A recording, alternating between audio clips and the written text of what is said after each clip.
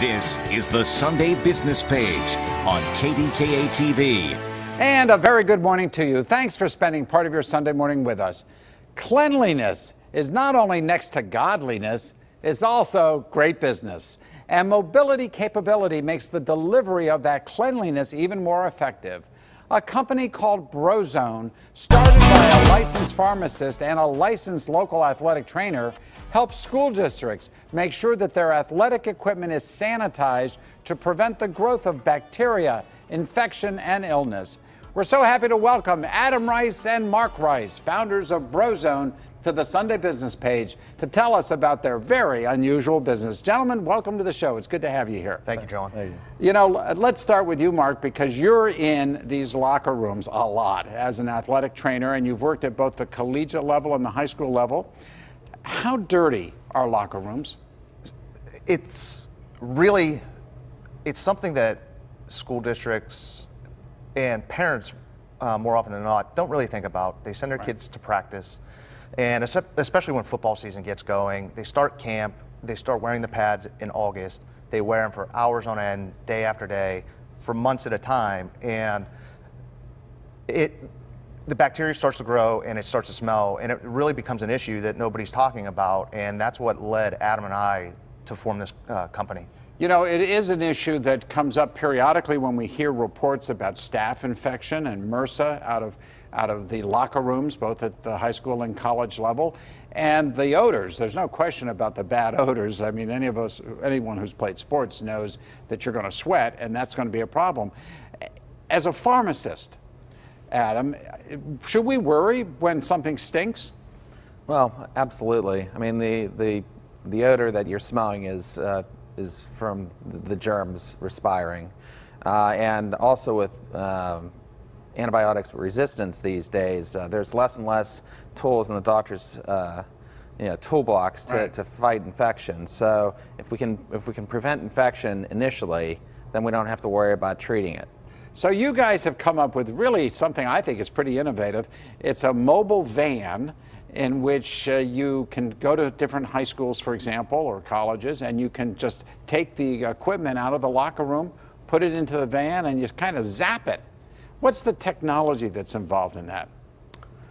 Well, we utilize ozone gas, which in essence, in layman's term, does sort of zap the bacteria and germs. It doesn't matter what it is, bacteria, mold, fungus, yeast, any of those microbes will be killed by the ozone gas. It's self-contained.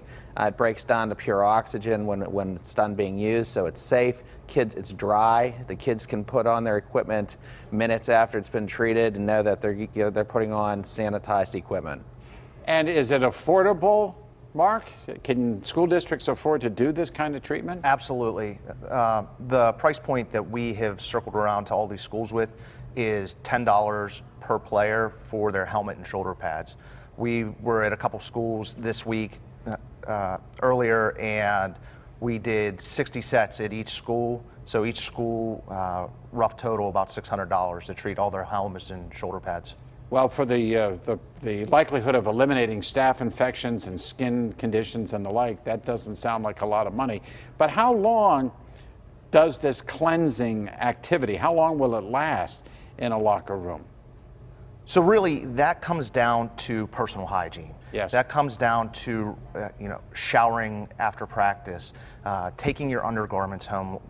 In the case of football, like football girdles, T-shirts that you're wearing underneath the pads and pants, making sure that those things are washed, washing your practice pants consistently. If the kids are actually showering at school, rotating in a fresh towel every so many days, so it's just not sitting there and stagnating in the locker room. And if you can have a secondary set of undergarments, be an extra T-shirt, a second girdle that you can rotate in while the dirty one is at home getting washed, then you're on this cycle where you can really improve the longevity of the treatment. Our results as far as ice hockey equipment is showing us that our return customers will circle back around anywhere between 3 to 4 months for a second treatment. Right. But the key, again, I love the focus on personal hygiene, because I've talked to a number of trainers who report to me, and maybe you can speak from personal experience, that our young athletes in high school in particular are not taking showers. Is that true? That's correct. I had circled around to probably 25 or 30 different high schools here in the area. This summer, prior to camp starting, as an athletic trainer, I went right to my colleagues to show them what this was all about, and they really wrapped their heads around it. They really liked it, and bar none, to a man or to a woman, they would tell me their biggest issue is routine hygiene, that the kids are coming back from practice, coming off the practice field, stuffing their wet undergarments back into the locker, not showering, and then they're running right out the door. Yeah, and not having those undergarments cleaned. And all of this really breeds, I think, Adam, the kinds of diseases that are serious. I mean, staph infection, MRSA, can be a very, very, maybe even a deadly disease in some cases. Certainly, but we are definitely seeing professional athletes with their careers being cut short.